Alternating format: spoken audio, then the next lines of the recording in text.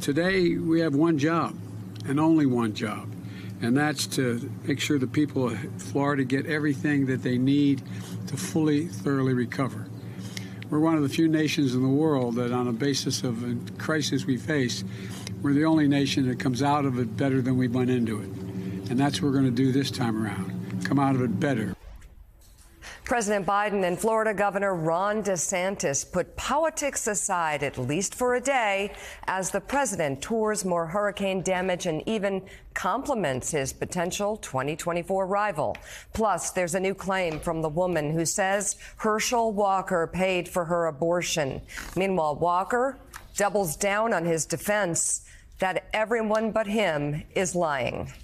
Also ahead, what a dramatic cut in oil production overseas could mean for the price we pay at the pump. We have a lot ahead this morning. Good morning and welcome to Morning Joe. It is Thursday, October 6th. Along with Joe, Willie, and me, we have U.S. Special Correspondent for BBC News, Katty Kay. Former Chairman of the Republican National Committee, Michael Steele, is with us this morning. And as always, the host of Way Too Early, White House Bureau Chief at Politico, Jonathan Lemire. So we'll get to our top story this morning. Willie. Yeah, it's front page of all the newspapers, pictures of President Biden and Governor Ron DeSantis together 1 week after Hurricane Ian made landfall in Florida. President Biden warning more storms will come. The president visited Florida yesterday, just days after surveying storm damage in Puerto Rico. In Florida, President Biden and Governor Ron DeSantis temporarily put politics aside as they met with residents in the Fort Myers area. We were very fortunate to have good coordination with the White House and with FEMA. I think one of the things that you're seeing in this response, we are cutting through the bureaucracy. We are cutting through the red tape, and that's from local government, state government, all the way up to the president. So we appreciate the team effort. I think he's done a good job. Look, I called him, I think before he called me when I heard this storm was on its way. We worked hand in glove. We have very different political philosophies, but we've worked hand in glove. I've been to a lot of disaster areas in the last couple months, last 6 months. There's a lot going on. And I think the one thing this has finally ended is a discussion about whether or not there's climate change and we should do something about it. You can't build back to what it was before. You got to build back better because we know more is coming.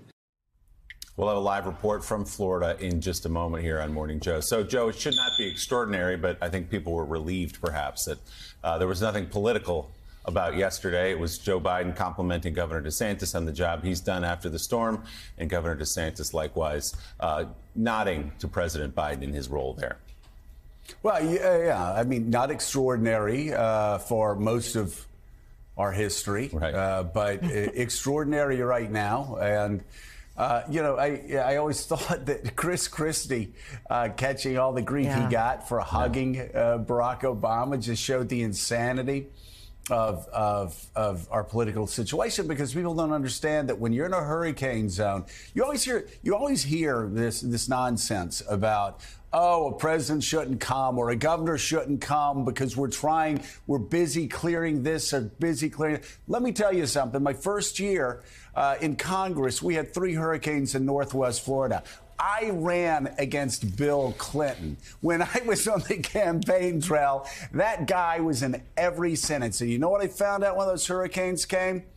That when the president of the United States, be he or she a Republican or a Democrat, when they come into the middle of a hurricane situation, same thing with the governor, you know what? If you're having problems with FEMA, if you're having problems with SBA, if you're having problems with any of these government agencies, you got the president there. You say, Mr. President, we're having trouble. We're having trouble getting these SBA loans lined up. Or we've had some trouble with FEMA. They're not letting people go back out, even though it's safe out on the island. They're not letting them go back to their houses and see if they have any of their mementos left, to see how their house is, whether it's still standing up. You have the president or the governor there.